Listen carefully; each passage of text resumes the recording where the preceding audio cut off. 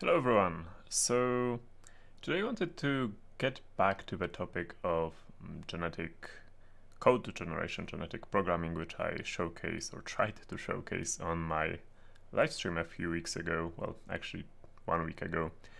As you might remember, it started to behave rather weird at some point. The code was generated and something was copied. I was trying to code memcopy, by the way. So something was copied from place to place, but when I tried to run a disassembler over the code, regardless of which disassembler did I try, it actually didn't work. Well, you can see it on the screen, I guess, that even if a run or the code was generated was like about 20 instructions, this is all the disassembler would show me, and if I would put it in IDA, it would actually just like show invalid instructions afterwards.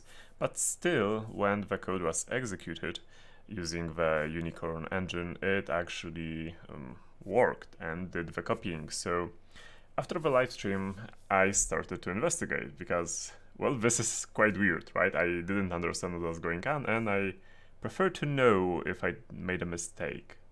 So it actually turned out to be a really interesting investigation, and I boiled it down to basically a couple of instructions. So I wrote a program which would output all the instructions which are executed, and this is basically the address of the instruction which is executed, and then there's the code, and here is the registry state before the instructions were executed. And as you can see, the disassembler doesn't really know what this instruction is, or the next one, or this one, or this one, but it happily, the Unicorn engine happily executes it. So this is quite a weird case.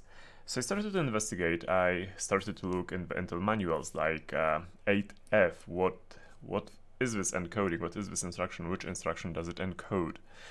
So let's look at the Intel manuals. I actually traced it down to an opcode extension group, basically, and this is 8F. As you can see, 8F is basically a group, which means if there is an 8F opcode, it will be followed by another opcode, and 3 bits, the bit 5, 4, and 3, are used to denote the actual instruction which is going to be executed. And this group is quite interesting because only the pop instruction is defined. The pop instruction requires these bits, these 3 bits, to be set to 0. Now, all the other variants are not defined, and if we would scroll even further, as you can see, nothing in this group is defined. So this actually gave me an idea of what's going on. So my hypothesis was basically that this, the Unicorn engine, or actually QEMU, which is the Unicorn engine is based on, just checks if the opcode is 8F and then doesn't care about this 3 bits, just assumes it's a pop instruction because, well, why not? Why shouldn't it do it? It's faster for optimization if you don't have to check additional bits. But this might be the case, and I think this is actually the case, and let me just demonstrate just that, and I'm then going to tell you why this is actually back. I did a couple of test cases. The test cases looked like this. This is a 32-bit code, rather simple. Basically, I push a value on the stack, and then, because as you saw, the 8F was actually a pop, I created an invalid encoding, the similar one used on created by the genetic code, which had the 3 bits set to an invalid value. This is a selector for instruction which isn't all zeros, so this is not valid. And then I would run it. So let's do just that, and let's do it on Linux. I'm going to be using my ASM loader. ASM loader basically just takes a file which is headerless, just contains machine code and executes it, like loads it into memory and executes it, and that's basically it, all what it does. So I'm going to run this code on, that's actually VirtualBox, Linux running on VirtualBox, but it's pretty close to, well, because it uses hardware emulation, it actually should behave almost identical to a real CPU. So I'm going to run this code here, and as you can see, it actually crashes. It says illegal instruction, and this is correct, right? When we saw the Intel manual, there are there is no such instruction. This is this variant and it's empty. It's an undefined instruction. Now, if I would run the same in QEMU, I would actually use QEMU user for this. So QEMU i386, which is, it emulates well, ELF files, right? So I can run ASM loader through it, and it happily executes. It doesn't crash. It actually reaches the end, and we can verify that it reaches the end because, well, it will probably should have a really weird value in the EAX. I guess we can echo the error level. Here we go. Well, it's 0. That's okay. It probably means that there was 0 in the register, in the EBX register, which is here. So that's fine. Now, if we look at the code here and substitute this by a pop instruction which references some memory, and to do that, I'm going to actually do a quick patch to my code. The patch just clears the middle bits. It just clears these bits and sets them to 0, forces them to be 0, and I'm going to run it again. Okay, here is the same test case I showed you. The code suddenly starts to make sense. What's happening here is that there is a stack pivot here, which means that the EBX, which contains a pointer to the values which are supposed to be copied, yeah, and it pivots it to ESP, so now the stack actually points to the values which are supposed to be copied, and then it uses probably the only instruction in x86, well, one of a few instructions in x86, which allow you to copy memory to memory, and that is popping something from the stack and putting it in under this address, and AEX actually contains the destination address, and then it adds 4, increases EAX, something, and there's a loop here which loops into this address. So yeah, basically this is a loop.